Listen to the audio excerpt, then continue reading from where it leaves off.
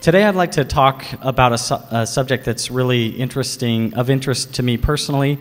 I've given this talk at a few other conferences, but I felt like it was ideal to sort of set the stage for a discussion of what religion might look like in the future, to talk about maybe a little bit about what religion actually is. During the past 2 centuries, social theorists have contributed to what has come to be called the secularization thesis. This thesis identifies 3 main trends. First, progress in science and technology tends to promote a disenchanted view of the world, where an ever-increasing number of events can be causally explained without turning to theology or metaphysics.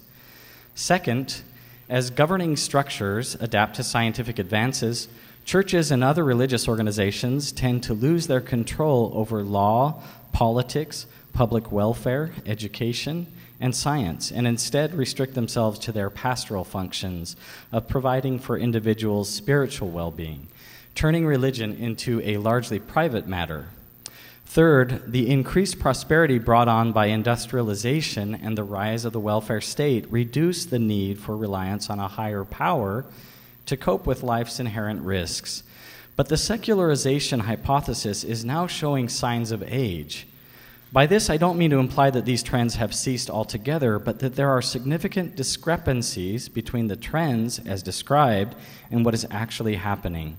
Sociologist and philosopher Jürgen Habermas explains that among the expert community of sociologists, the secularization thesis has been a subject of controversy for more than 2 decades, and that there is even talk of the end of secularization theory. He points out that while the data collected globally still provides surprisingly robust support for secularization, the weakness of the theory is due rather to rash inferences that betray an imprecise use of the concepts of secularization and modernization. Habermas goes on to describe these discrepancies in more detail, and he calls this revised thesis post-secularization or post-secularism. He points out that the European model of secularization has actually been the exception rather than the rule. As a counterexample, though religion is changing here in the US, it is still home to many vibrant religious communities, and its proportion of religiously committed and active citizens remains high. Despite its religiosity, America nevertheless is the spearhead of modernization. It used to be seen as an unusual holdout against the secularization trend, but wider perspectives on other cultures and world religions now seem to indicate that it exemplifies the norm. Although churches have largely lost control over governmental functions, they continue to exert a powerful soft influence by encouraging their congregants to be politically active and by clear messaging on issues that are of importance to them. And from a global perspective, as we've all seen in the last few years, religion, especially fundamentalism, is actually on the rise. So while post-secular theorists have a lot more to say, for the purposes of what I'd like to talk about today, I want to highlight 2 important conclusions that I draw from post-secularism. First, religion has been misunderstood, and perhaps most importantly, it's not going away anytime soon, so we had better try to understand it. So let's see if we can try to understand it a little better today. What exactly is religion? It has been notoriously difficult to define. We could easily spend hours on this topic and still not get to the bottom of it, but in general, I take the position that religion has been characterized too narrowly. We think of religion as the church on the corner, as Christianity, Islam, Buddhism, Hinduism, or Judaism, but we forget that religion existed long before the popular denominations of today. A noteworthy example is the recent discovery of a vast temple constructed by a hunter-gatherer society over 9,000 years ago in Göbekli Tepe, Turkey. This structure has profoundly changed our understanding of a crucial stage in the development of human society. It shows that the erection of monumental complexes was within the capacities of hunter-gatherers and not only of sedentary farming communities, as had been previously assumed. As excavator Klaus Schmidt put it, first came the temple, then the city. Religion is starting to be seen as the catalyst and not the pinnacle of civilization. In his crowning work, Religion in Human Evolution, sociologist Robert Bellah describes religion as a system of symbols that, when enacted by human beings, establishes powerful, pervasive, and long-lasting moods and motivations that make sense in terms of an idea of a general order of existence. You may notice that this description applies to a broad range of human activities, some of which may not traditionally be associated with religion. Hold to that thought, because we're going to talk about that later. Far from a peripheral aspect of human life, Bellah draws on a wide array of biological, archaeological, and anthropological research to show that religion was not just an important phase of our evolutionary development, but is actually one of the conserved core processes that contributes to our ongoing survival and is part of our very nature. He traces its emergence in our evolutionary predecessors and describes some of the necessary components that preceded it. He stresses that human culture develops incrementally. While it may advance to new phases, it always retains elements of the previous ones. And he identifies 3 phases of cultural development. Mimetic, in which primitive humans communicate primarily by mimicking and gesture. Mythic, in which the development of language has enabled narrative or storytelling. And theoretic, in which the old narratives are questioned and reorganized, old rituals and myths are replaced with new ones, etc. Today, I'd especially like to focus on myth or narrative. Myth literally means story, especially in the context of religion, stories about transcendent human experiences. Contrary to the popular understanding of the word, myths are not untrue. They may even be based on historical events. In fact, they often are, but their strength is not derived from their historicity. It comes from their being powerful motivational narratives that will still be relevant long after the historical incidents that led to their emergence. Even myths that are obviously fables still contain overarching moral truths that help to order a people's worldview. Myths are symbols that point us beyond our present-day everyday concerns to an overarching purpose. They bring meaning to our lives, and as human beings, we crave meaning. We want meaning so badly that we create it where it wasn't before. In fact, created meanings that are most compelling are the ones that tend to endure the longest. Which brings me to the last point that I'd like to make today. As we noted earlier, despite undergoing rapid change, religion today is alive and well, and even shows up in some unexpected places. In fact, in many instances, the secular narrative has taken on religious functions. Religion blogger Nathaniel Givens shares a few examples of this. One prominent and oft-cited example, so I'm going to be quoting some sort of longish quotes, so forgive me, but these are ideas, and we need to read those ideas sort of to understand them. He gives the example of environmentalism. The degree to which the Green Movement recapitulates all the high notes of Christianity is so brazen that it is ripe for parody, he claims. We all existed in a state of natural bliss and union with nature until the serpent of modern technology entered and we partook of the forbidden fruit of industrialization, thus causing us to be expelled from Eden and subjected to a barrage of artificial cancer-inducing chemicals. Now all our children have autism from vaccines as the world labors under the weight of collective guilt. We are held sinners in the hands of an angry nature over the fire of catastrophic global warming, where repentance, carbon offsets, cannot purchase our freedom but is due nonetheless. It's basically Christianity without Christ. Now, he hastens to say he's not trying to argue against climate change here, but he's saying that the issue has weight not because of the science, but because of the narrative, the story that's being told. Something is missing, and so we reach for a story or for some meaning or for religion to plug the hole, and environmentalism fits the profile. Whether or not it's factually true is beside the point. This has been noted before, but what's been missed is that this is just not just a new veneer for Christianity, but it's an example of how religion is deeply and completely compatible with scientific rhetoric. And he gives one more example. Let's see.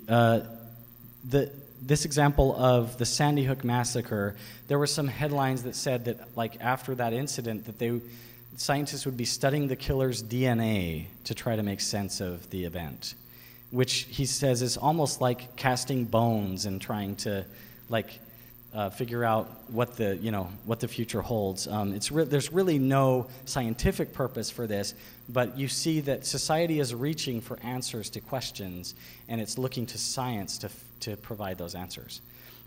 So our tendency to wax religious about seemingly secular issues can go in two different directions.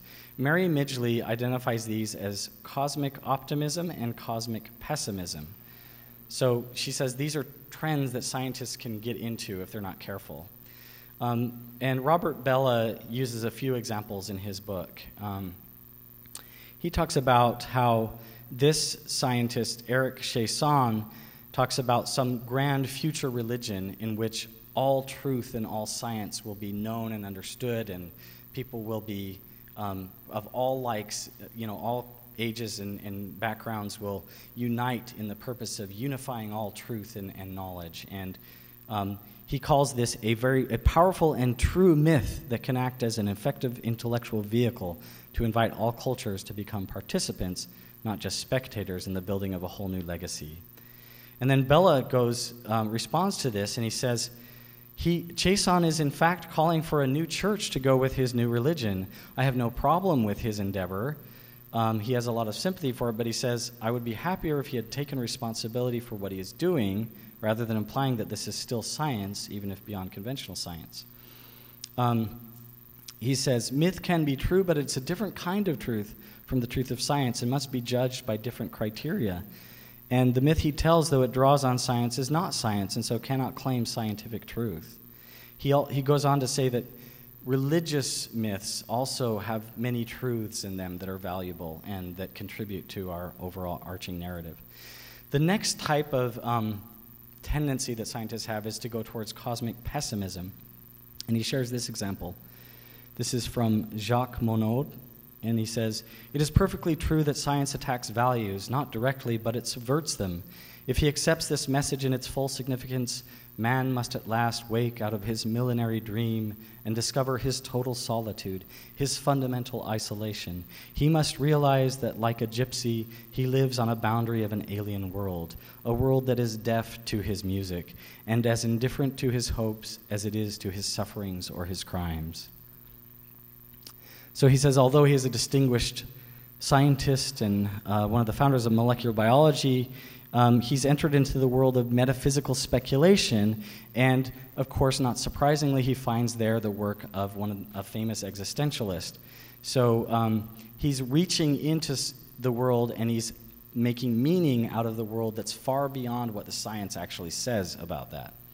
I have some more examples, just a couple that I'd like to share. Let me just make sure this is working. Is this going to play? Oh no, anyway, these videos were inspiring quotes from Carl Sagan and Neil deGrasse Tyson about how the universe and knowing about the universe sort of connects us with each other and provides meaning and value to our lives.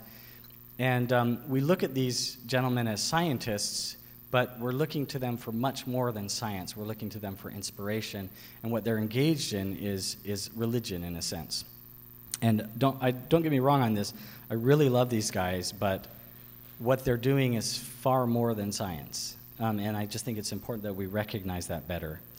So he said, Bellah ends by just saying that there's room for all of these different viewpoints on the meaning of our existence, and that we can disagree in a courteous and civil way. I have here a quote from Nietzsche about how his problem with scientists, which he called natural philosophers in his day, was not that they were like humble and sort of willing to admit where they went wrong, but that they claimed that everything that they were pursuing was truth, and that was all they cared about. But in fact, what they did was just discover the things the values that they already cherished. So that's interesting. So going back to Bellah's definition of religion, just to end here, he calls it a system of symbols that when enacted by human beings establishes powerful, pervasive, and long-lasting moods and motivations. And I want to add to it this concept from William James that the capacity of the strenuous mood lies so deep down among our natural human possibilities that even if there were no metaphysical or traditional grounds for believing in a God, men would postulate one simply as a pretext for living hard and getting out of the game of existence its keenest possibilities of zest. Every sort of energy and endurance, of courage and capacity for handling life's evils is set free in those who have religious faith. For this reason, the strenuous type of character will, on the battlefield of human history, always outwear the easygoing type, and religion will drive irreligion to the wall. So he's talking about the importance of religion in our lives, of religion of all kinds. I mean, it could be sports, politics, whatever. In a sense, these are religious endeavors. We try to maximize the meaning and the value of the things we engage in as human beings. And so I would like to sort of come up with this definition that religion is whatever symbols, rituals, or narratives are capable of providing a strenuous mood in a community that inspires it to work toward a desired future. So I hope that we can be more careful about how we speak of religion and recognize when we're crossing over the boundary of science and into religion, and that we can use religion, utilize it. It's a social technology, essentially, is what I'm arguing here. That this is something we can utilize to make the world a better place, to motivate people, to help inspire people to work towards a desired future. And I hope that we envision good futures and pursue those. And I just want to end with that and turn the time over to my colleagues. Hi, everyone. My primary objective today in my paper is to hopefully broaden our understanding of sexuality and procreation and how technology and religion is influencing that. Oops, I'm already skipping. There we go. Imagine you're an infant that just left your mother's womb. You're being welcomed into the world by eager parents while a plethora of possibilities await your exploration. Upon your delivery, they look at your new body and note the aesthetics of your genitalia, and the doctor announces, "It's a girl!" In this fractional moment, a socially constructed gender has become your identity and your destiny. The Family of Proclamation to the World states, "Gender is an essential characteristic of individual, premortal, mortal, and eternal identity and purpose." I agree. However, many interpretations of gender are overly simplified and underdeveloped. Gender is not static or binary, and it is just as much expressive as it is biological. Having an eternal gender does not mean an unchanged destiny. Eternal means existing forever, and to exist is to be in a constant state of change or evolution. Some might even call it eternal progression. I am not the same person yesterday that I am today, nor will you be the same person tomorrow that you are right now, biologically or mentally. Before we broaden our understanding of sexuality and procreation, first we'll need to widen our perceptions of gender. As we deconstruct some of these overly simplified schisms of gender, keep in mind this is just an introduction, not a comprehensive overview. Gender identity is a person's sense of inner self, of being male, female, a combination of both, or neither. Gender identity may be in likeness or contrast to biological sex. An individual whose identity matches the identity they were assigned at birth is considered cisgender. Gender identity, though influenced by others, should be determined by the individual self. For example, I identify as woman, I perceive myself as a woman, and I call myself a woman. For someone to come in and assign me a masculine identity against my own perceptions could lead to a host of negative outcomes. Gender expression is the external appearance of one's gender identity. This is expressed through various mannerisms, behaviors, apparel, voice pitch, style. Gender expression is mostly predicated on our socially constructed ideals of what constitutes as masculine and what constitutes as feminine.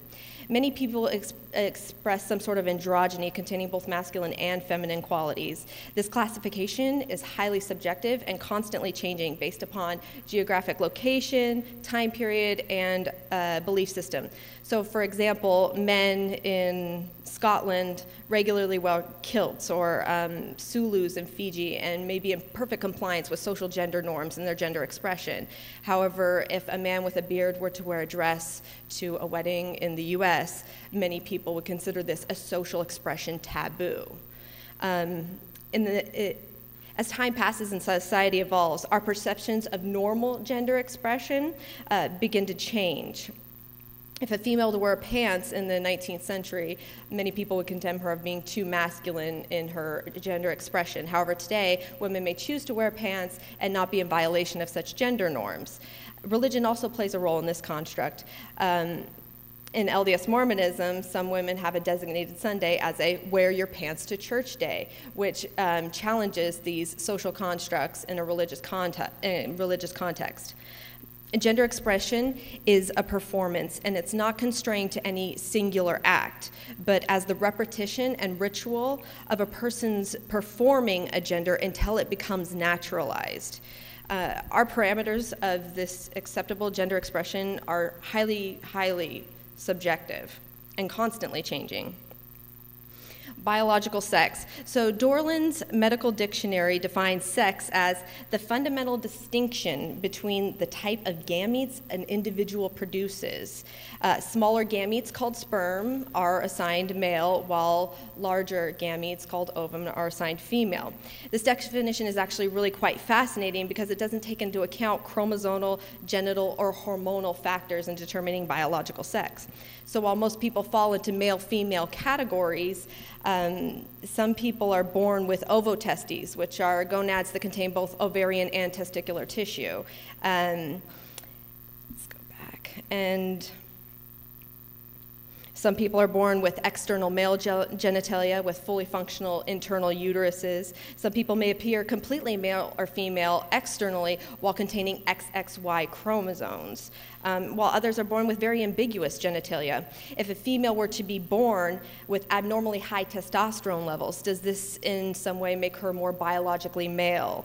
If an infertile male does not have the ability to produce sperm or these gametes that qualify him as male, according to this definition, this no longer makes him male. What about a woman with a fully functional vagina and ambiguous penis? Penises generally are considered to be a male characteristic. However, she may identify her penis as feminine because it is her penis. So perhaps our categories of male and female are not as simple as we'd like to believe, and that we should recognize the limitations in our medical terminology in assigning specific body parts with a gender. People who are born intersex may be various to many different types of invasive surgeries, not necessarily because they leave them any healthier from a physical standpoint, although some do, but because it allows people to conform to a cis-normative culture. Let's go back to the little girl I mentioned at the beginning. So what happens when a person's gender does not match the biological sex they were assigned at birth? Transgenderism is one of the most controversial forms of gender. When these gender categories don't perfectly align to create a cisgender human being, some people may become confused, defensive, or even aggressive. However, I would contend that God, too, has been personified quite androgynously. The Bible contains multiple scriptures supporting the notion of a gender-diverse, gender-fluid, and a God capable of radical morphology. The Spirit of God appears in the Bible as a burning bush, a dove, and even invisible. If these verses are not to be taken literally, I question why we take the literal personification of God to a single male embodiment so literally as well. From an LDS perspective, Elder Erastus Snow of the Quorum of 12 stated, if I have to believe anything God has ever said about himself, I must believe that deity consists of both man and woman. It is unclear whether this is a description of one embodiment or multiple embodiments, but in Genesis it states both males and females are created in the image of God. From this we can reevaluate the image of God. If God is both male and female in some form, God must be male or female in some form, otherwise woman cannot be made in God's image. No matter where a person falls on the gender spectrum, according to the Bible, the image of God is both male and female. So accepting a broad diversities of gender almost seems required in order to display the fullest image of God. After all, we are not only encouraged to become like God, but are promised in Psalms that we are gods and children of the Most High, and that God is no respecter of persons. In contrast to our biblical narratives, many religious people strangely contend that a particular type of embodiment comes with a particular type of unchanged destiny. So if God is not limited by this embodiment, why do we limit each other to a particular embodiment? Assigning a person's embodiment a gender comes with a host of social expectations and limitations that act as a determiner for that person's life and future. This identity of gender determinism gets the most retaliation when a person's biological anatomy does not conform to acceptable forms of sexuality. Sexuality, like gender, is extremely diverse. For practical purposes, I'll give a brief overview of just a handful of sexual identities to illustrate the diversity and nuance of sexuality. So a heterosexual is a person who is sexually attracted to a person of the opposite sex. A homosexual is a person who is attracted to a person of the same sex. However, the problem with these labels is that they conform to a cisnormative perspective while lacking gender identity nuances that people who identify as genderqueer or agender. If one does not identify as male or female, identities such as homo and hetero become less useful. More accurate terminology would identify sexuality independent of gender. So androphilia is sexual attraction towards men or masculinity, while gynephilia is sexual attraction towards women or femininity. Bisexuality is sexual attraction to two or more genders, commonly thought to be the gender binaries, but is not to be conflated with pansexuality. Pansexuality is attraction to all genders. Scoliosexuals are sexually attracted to persons who do not fall on the ends of the gender binaries. Demisexuals don't usually experience sexual attraction unless they have formed a strong romantic or emotional connection with that person. Asexuals may find people aesthetically attractive but don't necessarily feel sexual desire. Gray sexuals are fluid between asexual and sexual. Autosexuals are sexually attracted to themselves and prefer self-gratification or other forms of sexual activity. Sapiosexuals find intelligence as the most sexually attractive feature. Polysexuals is a combination of different sexualities. For example, someone could be a scolio-romantic or a sapio-bisexual or a gray autosexual.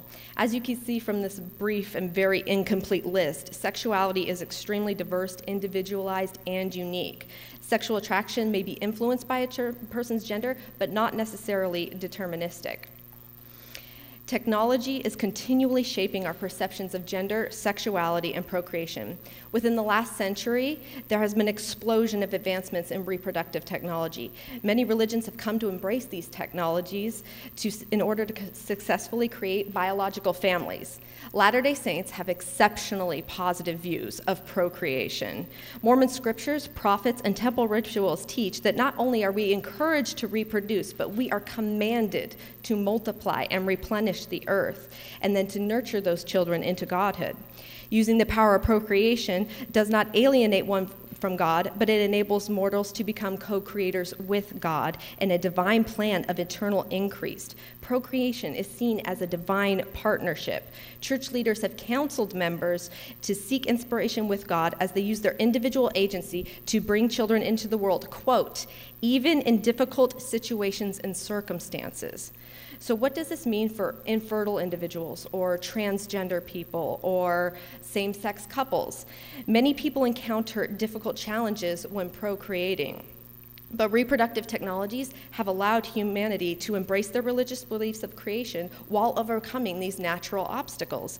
Some common forms of assisted reproductive technology include artificial insemination, which is the deliberate induction of sperm into a female's uterus or cervix in hope to achieve pregnancy when intercourse isn't a viable option. In vitro fertilization is the adduction of a fertilized egg and sperm that has been donated from each parent into, and fertilization takes place in a laboratory dish and then is inserted into the woman's womb to be gestated. In vitro fertilization can also take place with 3 biological parents. This is commonly used to prevent the passing on of mitochondrial disorders to their offspring.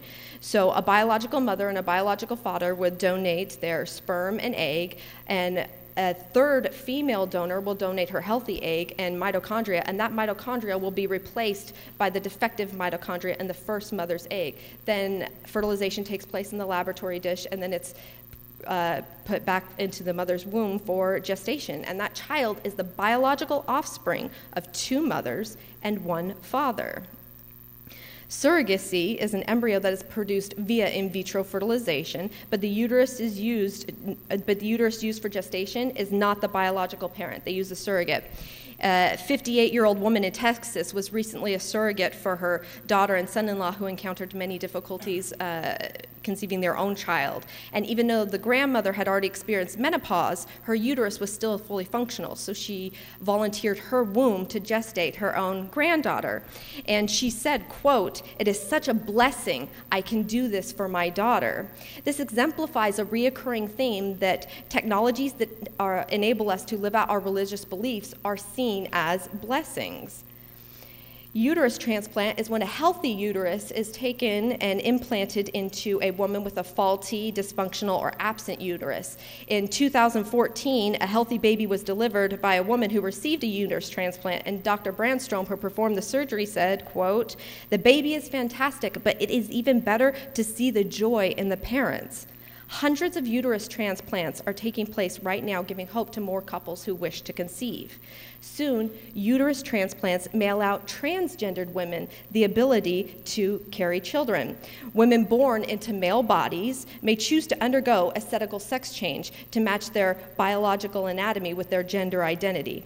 However, with advancements in uterus transplants, it may soon very be possible for trans women to experience pregnancy. It seems fitting for individuals who are assigned a male sex at birth to aspire to motherhood when Latter-day Prophets teach there is the highest and noblest work of this life is that of mother, and motherhood is the highest and holiest service to be assumed by mankind. Please note that they said motherhood is to be assumed by mankind. Elder M. Russell Ballard also said, "There is no perfect way to be a good mother. Each situation is unique. Each mother has different challenges, different skills and abilities. What matters is that a mother loves her child deeply." Stephanie Mott, transgender educator, elaborates on the desires of mothers by saying, "If medical advancements offer this possibility to transgender women, it is no different than offering that possibility to cisgender women." Also on the horizon are reproductive technologies that would allow women the ability to procreate using their own reproductive cells without the need for sperm. This means that a lesbian couple would be able to produce their own biological daughter and indeed create their own biological family unit. Soon following would be children from 2 biological fathers. Perhaps more light and knowledge will allow technologists and physicians to create external wombs to gestate our offspring with more precision, safety, and control than an unreliable uterus that might spontaneously abort or miscarry the fetus. Some of these reproductive technologies may seem controversial, but keep in mind, in vitro fertilization, artificial insemination, and surrogacy were once considered highly controversial and are now accepted as useful means of assisted reproduction for many faithful Latter-day Saint families. The Church Handbook of Instruction states, "Children conceived by artificial insemination and in vitro fertilization are born in the covenant." As reproductive technology rapidly progresses, some might see this as a threat to traditional theology. However, I would contend these technologies are complementary manifestations of our desires to be like God. There are many biblical and theological references to support broadening our understanding of sexuality and procreation. Conception is extremely controversial in the Bible. Mary, the mother of Jesus, was a virgin. When the angel told her she was to conceive, she replied, "How should this be, seeing I know not a man?" The angel replied, "The Holy Ghost shall come upon thee, and the power of the highest shall overshadow thee." Perhaps these passages could be interpreted as a spiritual in vitro fertilization, as Mormon doctrine has affirmed the virginity of Mary. Mary's cousin Elizabeth, mother of John the Baptist, was made a joyful mother after being considered barren. When Elizabeth heard Mary's greeting, the baby leapt in her womb, and Elizabeth was filled with the Holy Spirit. These highly unusual, controversial, and unorthodox pregnancies were considered a worthy celebration of life. The most notable example of same-sex creation found in the Bible is found in canonized scripture and LDS temple rituals, where women are entirely absent in accounts of creation. Adam's embodiment was created by Elohim and Jehovah, two male personifications. Two males created a male. Eve's mortal body was created by two males and then formed from the rib of another male. There is no account of her physical embodiment having an earthly mother. Surely celestial procreation involves far more efficient and sophisticated methods of reproduction than our current mortal model. Insisting that post-mortal reproduction would be congruent with our natural mortal model would be a contradiction with Scripture and a limited interpretation of creation. In LDS theology, God organizes intelligences, for matter cannot be created nor destroyed. Mormons are regularly invited to become just like God in participating in procreation. The reproductive technologies I have discussed are often the manifestations of our desires to organize matter into intelligences, to follow the examples set forth in the scriptures, to have families of our own and become like God. In conclusion, I hope we have a greater understanding of gender, sexuality, and reproduction, so that as we are drenched with love for all families, humanity can unite together as the body of Christ and more fully display the all-encompassing image of God, because all are alike unto God. And perhaps the next time a baby is born and the doctor shouts, "It's a girl," we will enable that child to use her agency to determine her own identity and destiny. Thank you. My name is Joseph West. I'm a sociologist. We're all members of the Mormon Transhumanist Association. I think one of the things that we're trying to do at the MTA is present a kind of like thoughtful middle path between being Mormon through embracing a conservative neo-orthodoxy and complete rejection of the faith. And so my talk goes with the other two, but I decided to do something a little bit different. I'm going to try. I wrote an open letter to the lost children of Mormonism, so we'll see how that goes. I wish to speak to those of you who are lost, the lost children of Mormonism. I see you, you camels and lions. I see how lost you are because I am lost with you. I wish to speak with you about wandering creatures in haunted forests hiding from dragons and witches, and I wish to strategize with you about how we can find our way out of this lonesome wilderness. I once read of a prophet less known to our people, a prophet named Zarathustra, who spoke of 3 metamorphoses of the spirit, how the spirit becomes a camel, and the camel a lion, and the lion finally a child. There is much that is difficult for the spirit, said Zarathustra, the strong, reverent spirit that would bear much, the spirit that kneels down like a camel wanting to be well loaded. This is similar to the burden spoken of in our Mormon tradition by the prophet Alma, who spoke of bearing one another's burdens and standing as witnesses of God at all times so that we may have God's Spirit with us. This is the weight that the camel gladly bears. But for Zarathustra, as within our shared tradition, the camel is not enough. An eternity of singing praises to Jesus as a servant is not the highest station that we Mormons are taught to aspire. We want more, and we believe that Christ wants more for us. We want to create for ourselves, and we believe that Christ wants us to create for ourselves. We want to become as the gods, and we believe that this is our destiny.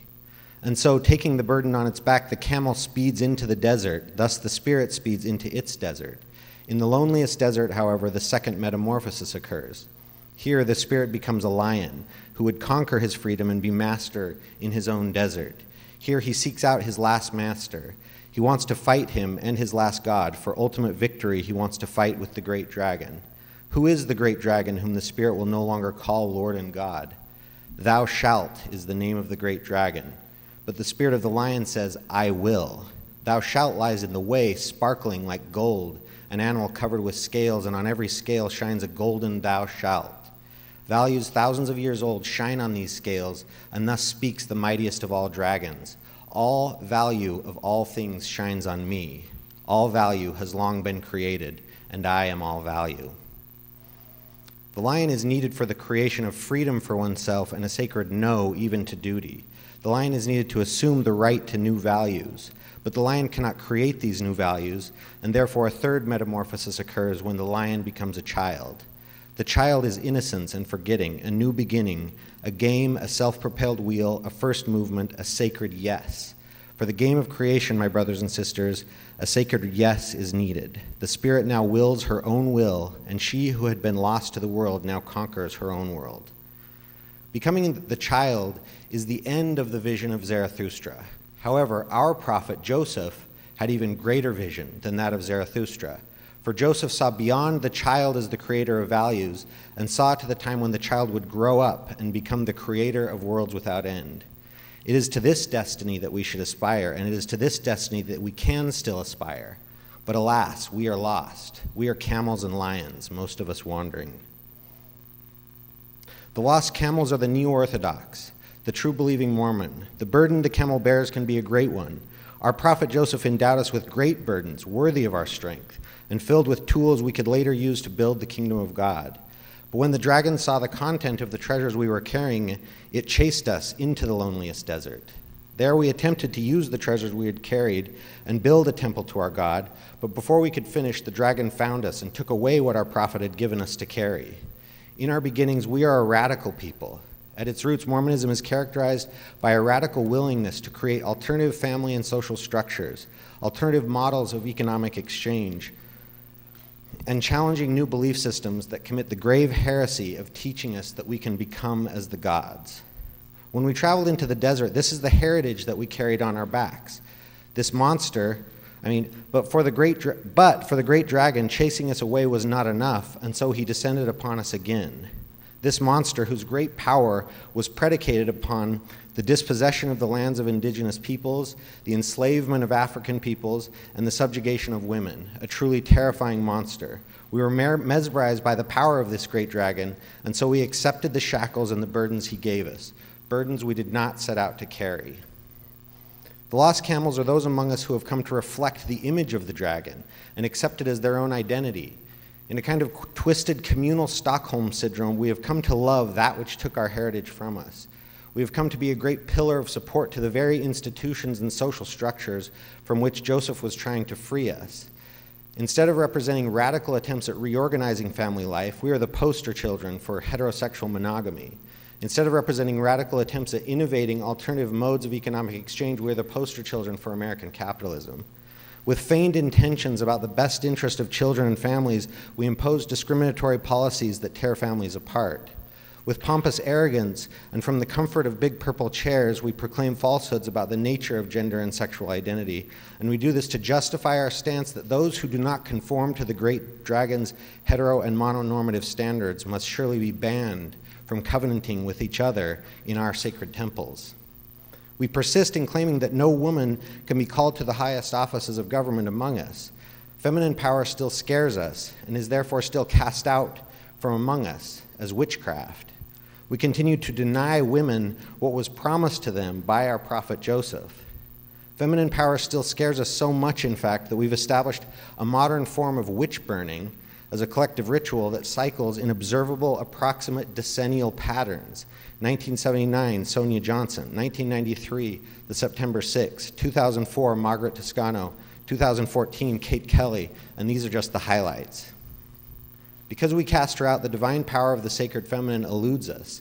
To us, she is the witch in the woods, a symbol of power to be feared, but we must seek her out again. We must face her and ask her forgiveness and beg her help in finding our way through this wilderness. For if she is persuaded, she can tell us of the secrets that will enable us to reclaim our heritage. The lost lions are the archetype for ex-Mormons, post-Mormons, the secular Mormons. In their anger, they have destroyed the burdens the camel carries, but it has come at a great cost. Lions are adolescent. They seek new identity, but can only strive for that new identity through the negation of the old identity. The ugliness of the lion's snarl is often transparent self-loathing of one who cannot find it within themselves to love the person that they used to be. This self-loathing often comes out as aggression and violence towards the camel, but this aggression is misdirected. Our future liberation from this wandering loneliness requires that the lion focus its aggressive energy not upon the camel, but on the real enemy, the dragon. For this to happen, the lion, like the camel, also needs the help of the sacred feminine. The witch and priestess who has been cast out is sustained by the wilderness. She has become one with nature and has the power to tame the lion and feed the camel and show both wretched creatures the path out of the woods. She has the power to help those with faith transform again and become the child. She is the mother of the child and the one who will watch over the child as the child grows and learns to use its creative powers. Please, I ask you, fellow camels and lions, join me in my quest to find the great witch in these dark woods. I'm tired of wandering alone.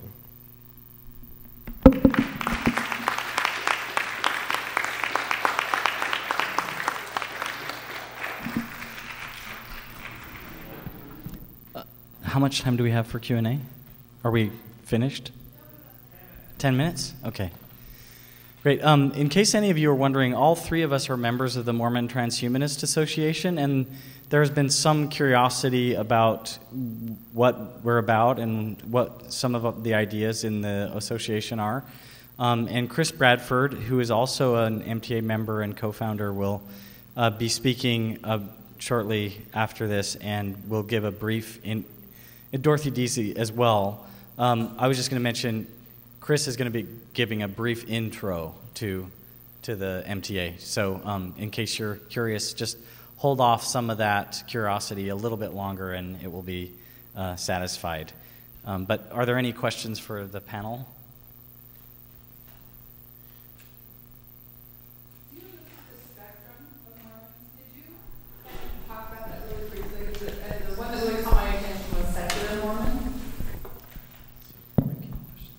Okay, so the question is, I mentioned secular Mormons. I guess I was talking about like categories of Mormonism. I don't know. I don't think I have much more to say about that. I was talking loosely about archetypes and people that tend to fit into those archetypes, but I wouldn't want to speak too strongly about that, about any particular person. Maybe if you have a more specific thing.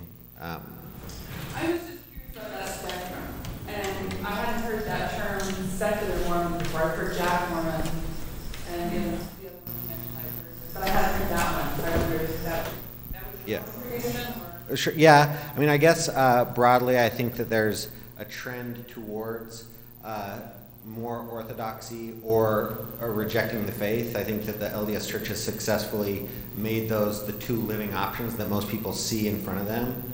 And so I think that those two kind of like paths are represented well in the metaphor about camels and lions. Would cultural Mormonism fit in with that? Sure. Considers themselves culturally Mormon, but... Yeah. I mean, I wondered if people, I think it's not really something to get hung up on, is like what you fit into, you know? I mean, I think we're all both camels and lions, and so it's not something I'm stressed about. This is for Blaire. So I've been to the temple for a very, very long time, but I've always sort of considered myself a lifelong feminist since beginning. And I had never noticed that there's no woman involved in the creation story. Right? And I've never been to miss it. And I'm just sort of wondering, like, how that slipped. She's questioning, how do people not notice so blatantly the same-sex story of creation that is the story of creation. I think just sometimes when you're presented with a certain narrative and you're not taught to question it in a certain way, or you're taught to perceive things a certain way, you just tend to ignore the holes, the spots in the story that don't make sense. But I think sometimes when we're presented with things in our own lives, that these holes start to become more apparent.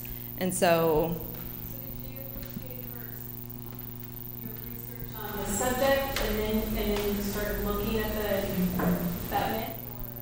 Sure, yeah.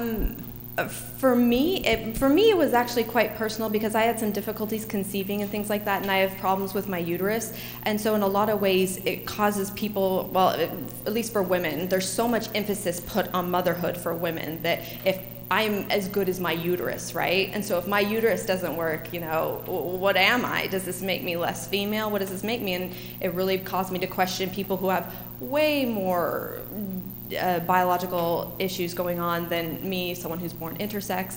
And so it really caused me to look at things in such a perspective that is just like, this is way more, it's not even black, white, it's not even gray. It's like this whole broad spectrum of color, right?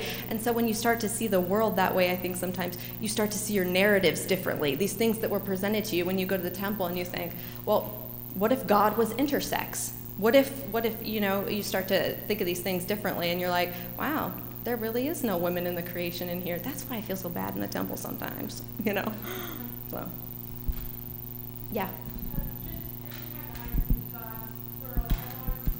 It's like my own thing. Sure. That was the presence of Heavenly Mother. So when we're talking about God, we're talking about that partnership. So I'm just wondering, in what you're talking about here, is he, she, Heavenly Father, and Heavenly Mother as one being? Is that what you're saying? Or I feel like I've lost her? Mm-hmm. Yeah, I think there's definitely a lot of ways to interpret that narrative. So to have the actual binary male and female come together as one to create the single, what constitutes as God as Heavenly Mother and Heavenly Father together, that's fine too. For me personally, I see it even broader than that. I see this plurality of gods, plural, that exists through a reflection of us, that God could not even be contained to even one embodiment or two embodiments, and this idea that God is, it's a community. It's a reflection of us, right? We are made in God's image, therefore that image bounces back, right? So God is just as diverse as every single individual human being. That's kind of the way I see it.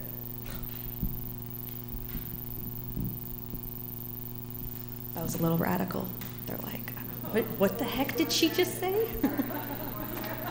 Mom, can you take the rest of the world? Would you feel better about that? Sure. I think, speaking to monotheism and polytheism, definitely. I think, even from just the most conservative standpoint of Mormonism, polytheism is Heavenly Father, Heavenly Mother, Jesus Christ. So we already have three right there off the bat. So that's polytheism. And I think that sometimes might upset certain Christian groups who don't necessarily identify with that polytheistic perspective. They like the monotheism, right? So for Mormonism, that's one of the most appealing things to me about Mormonism, is its radical ideas and perspectives on God. And Joseph Smith, he taught a lot of things about God that really kind of reflect this broad diversity and plurality of God that I find quite inspiring. I was just going to mention, for me, the communal aspect of God is really important, and that I think Paul's metaphor of the body of Christ is a really good way of expressing what heaven may look like, at least in sort of the conception of heaven that really appeals to me, that it's a unified sort of being, but it's also composed of many members. So I think that in that paradoxical way we can speak of God as both singular and plural. And I think that it fits so well with the Mormon community aspect of living and ways of the Zion view. So that really resonates with me. I think we're about out of time, right? Are there? Yeah, okay, we're out of time. So thanks.